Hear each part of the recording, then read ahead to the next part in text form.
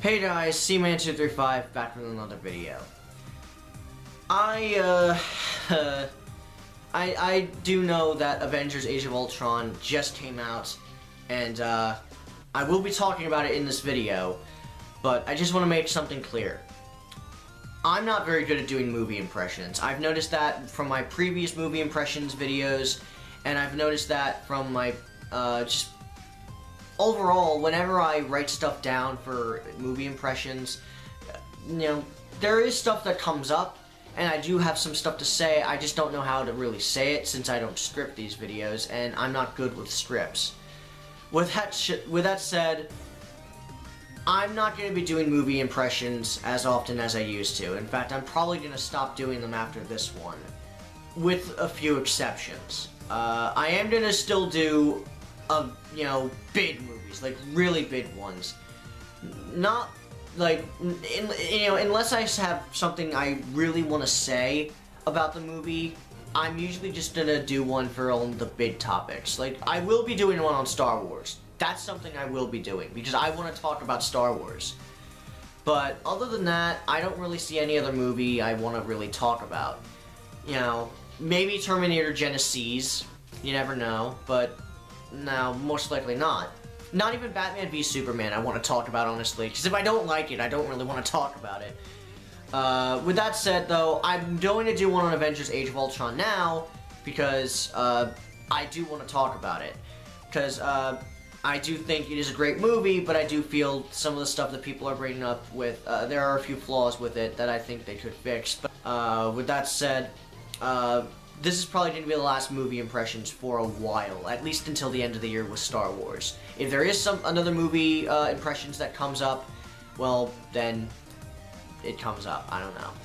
With that said, I'm mostly going to probably stick to video game related topics, but that doesn't necessarily mean I'm done with movies in general. Because I am still going to be doing movie commentaries, and I actually am going to be, I have recently started a series, Let's Talk. About last year I started it. And I did a Smash retrospective. I'm still doing a Smash retrospective.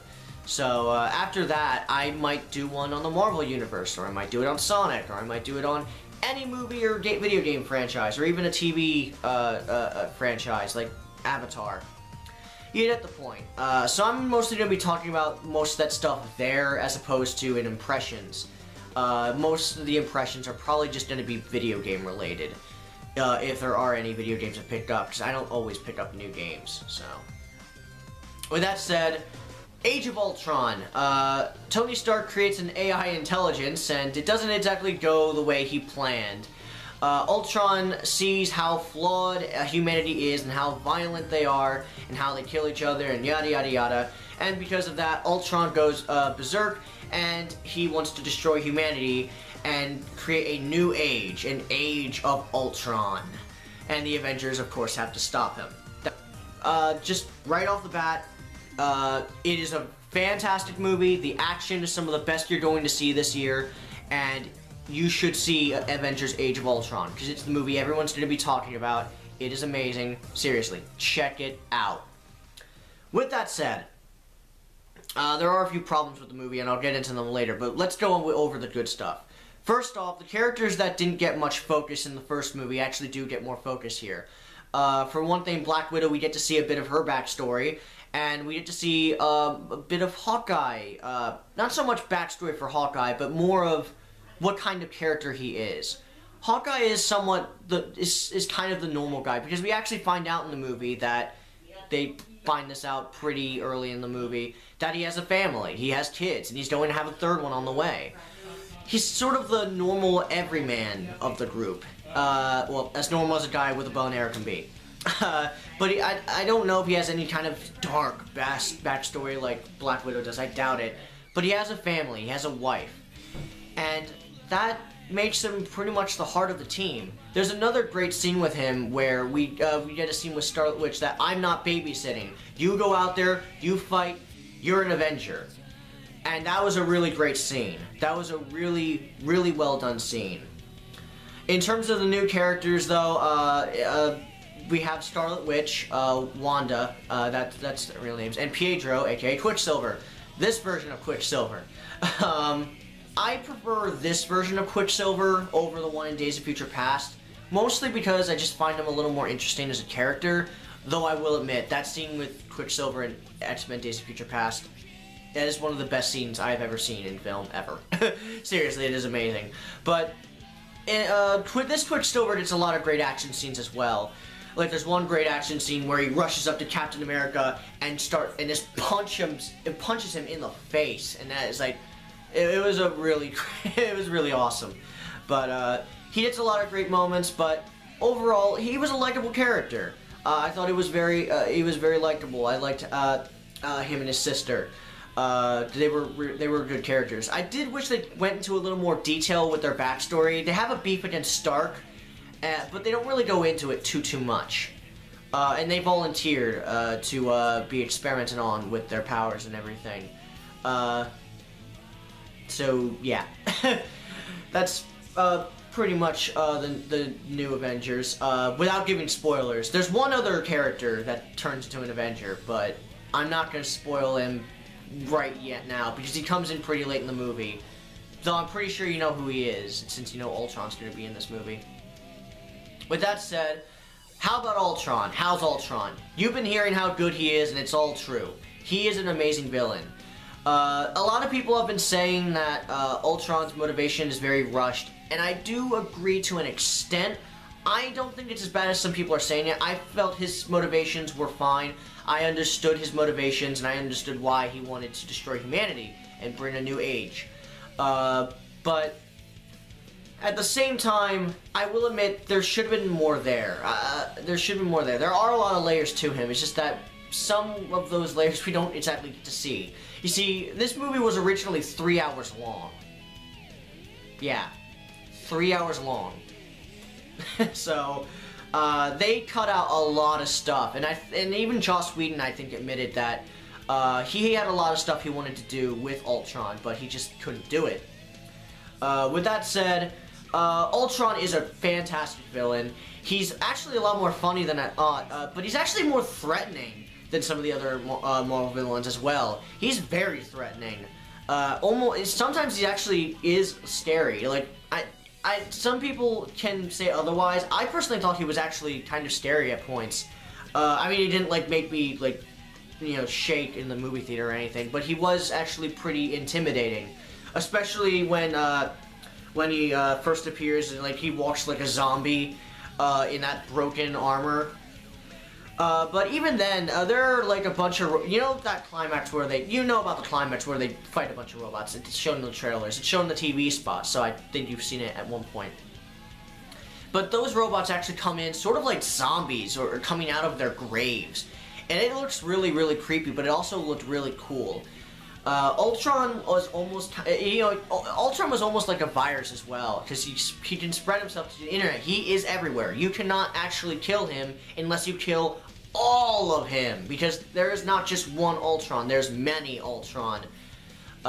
You know, it's almost like a computer virus, but that makes a lot of sense. With that said, while a few parts were a bit rushed with him, he was a great villain. He was really entertaining, and he was also very intimidating. I honestly find him better than Loki, and that's amazing, because I didn't think I would ever say that. Maybe I should rewatch the Avengers to actually see, but honestly, I actually prefer Ultron over Loki at this point. Because I think he's just I think he's more of a threat than Loki was. Not that Loki wasn't a threat. He was a threat. He was a personal threat, but Ultron, I think, was a bit bigger. And that's what I think is really good. That's what I like about him more. Before I actually go into spoilers, let me just go into a few of the flaws that you'll probably notice with the movie. The first thing is that there's a lot of stuff in it. There's a lot of stuff, and there are points where you can see, okay, yeah, something must have been cut there. But there's still a lot of stuff. It feels very jumbled, and the pacing is a little off at points. Like, 1 second we're fighting Ultron, and the next second Hulk's going berserk, and, you know, it makes sense why. It's just that it just happens so fast. Like, everything happens so fast, like, quick. With a few, like, maybe 1 or 2 scenes where we actually get a few moments where it's slow and it's focusing on the characters. The pacing in Avengers 2 you can tell it's off because everything happens so fast. We go from one scene to another really quickly, and there's really not a time for a break. You're going to miss something in this movie. It's like the Dark Knight movies where the pacing is a bit fast, and that's a problem with the Dark Knight movies as well. But here it's really bad because you can tell there was a lot of stuff. Avengers is trying to be too many things. Avengers 2, anyway. Not the first Avengers. Avengers 2 is trying to be too many things.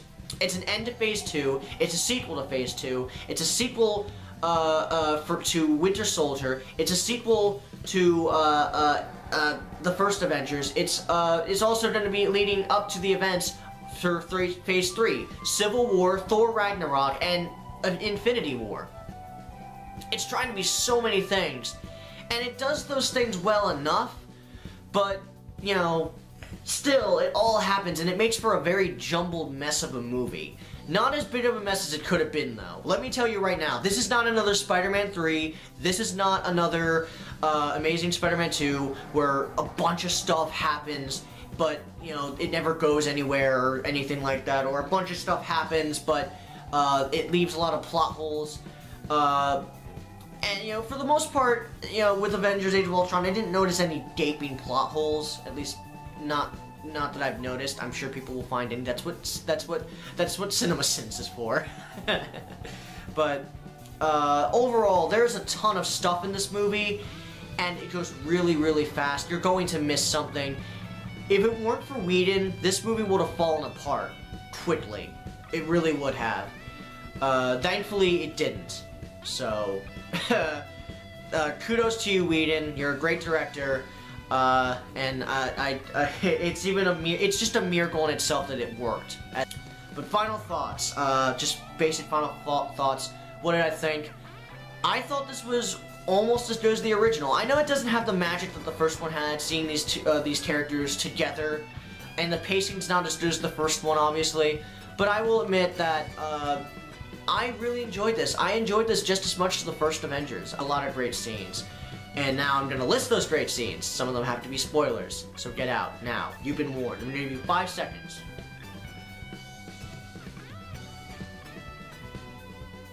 Good. You're gone? Go see the movie? Okay, good.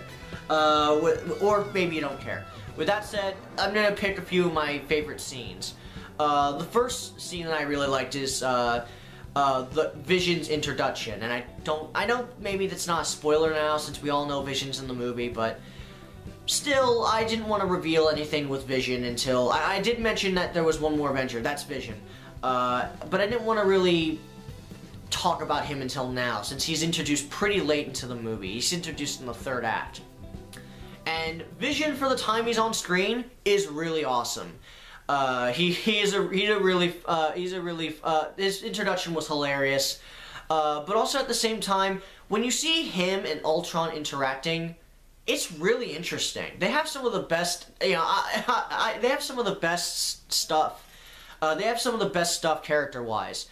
You know, how Vision is pretty much the opposite of Ultron, and that's what makes him interesting, is that he thinks to be more human. You know, he thinks perfection is to be more human, and he, you know, I don't know, I forget who plays him, but whoever played him, you did a really good job as Vision, and like I said, his introduction was hilarious, because, you know, the Avengers are not sure whether to trust him or not, and then all of a sudden, he picks up Thor's hammer, because he's worthy. Yeah, he picks up Thor's hammer, and everyone just sort of looks at him and is like, wait, what?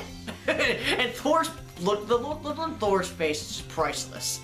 It was hilarious. Speaking of Thor's hammer, one of my other favorite scenes, and I know this is early, so it's not really a spoiler, is the scene where they're all at a party, they're just talking to each other. That scene was so entertaining. That was one of my favorite parts of the movies, because it's just them interacting. It's hilarious. There's a lot of funny moments. We get, you know, Rhodey's back, and he joins the fight as well later on. But Rhodey's in here, and he was hilarious. I love the scene where they're trying to pick up Thor's hammer. Another one of my favorite scenes is when we actually see Hawkeye's family. We actually find out a bit more about him.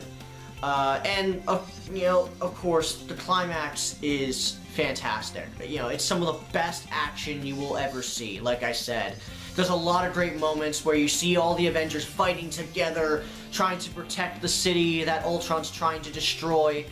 And it's all just spectacular action. It is amazing. The CG is so seamless. The special effects are great. The action is great.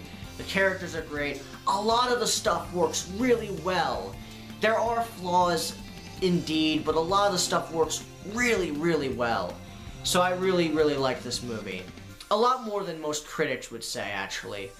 Whether it's better than the first Avengers, I don't really know yet. I did say I enjoyed this just as much as the first Avengers movie, but I have to give it a couple of rewatches and really just, you know, of course, gain my opinion, and maybe my opinion will change. But overall, as of this point, go see Age of Ultron, or, well, I'm talking about spoilers. Okay, go see it again.